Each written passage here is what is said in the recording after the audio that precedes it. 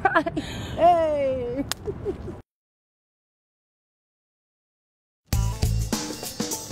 Shemika Charles is the lowest of the low because she holds the Guinness World Record for limbo dancing. I've practiced for around 6 hours a day for around 4 years.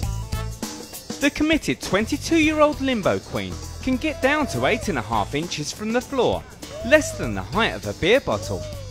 I began my limbo career at the age of 14. I saw that I had a really unique talent for it. So that's when my Uncle Bob, who's my limbo trainer, decided, hey, maybe she could actually set the world's record. Shemika's been limboing around the USA ever since and makes her living performing at NBA halftime shows.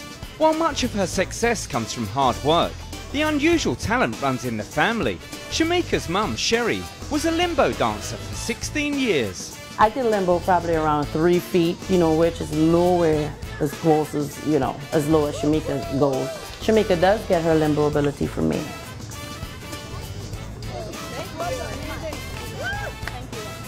Shemika set her world record in 2010, and it's yet to be beaten.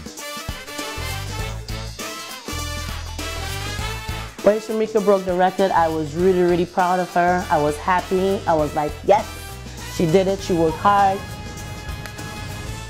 And today she's attempting another world first by limboing under a car. I'm very, very nervous about this. It does take a lot of concentration, a lot of balance, a lot of breath control, persistence. I must say I'm proud of myself today. I can't believe that. So I want to do it again.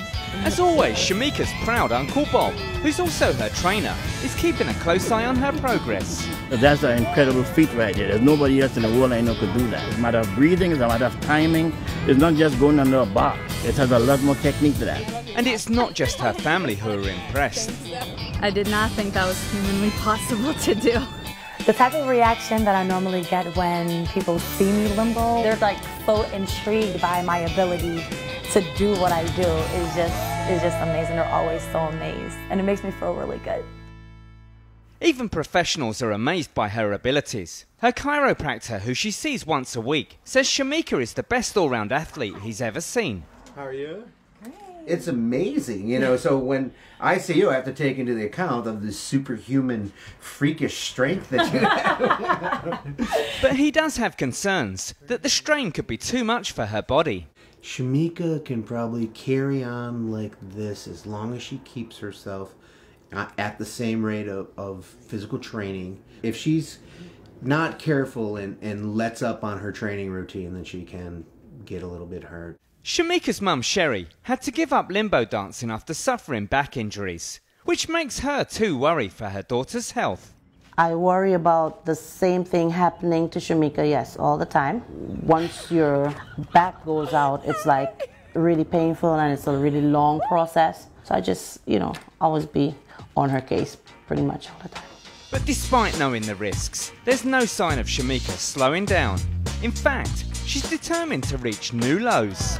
If limbo dancing affected my health, would I stop limbo dancing? I don't think so. I also want to set a couple more records as far as backwards limbo, and I also want to do the furthest distance in the limbo position.